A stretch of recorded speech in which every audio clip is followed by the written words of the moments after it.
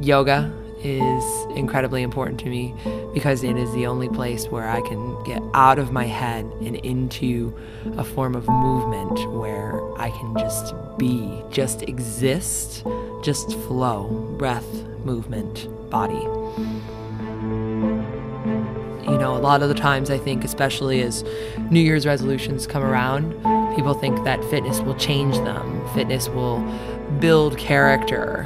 Moving weight, running faster will build character. And that's absolutely not true. The thing about fitness is that it reveals your character. It shows you exactly who you are and what you're made of. How you meet your challenges on the mat is a reflection of how you meet your challenges in life.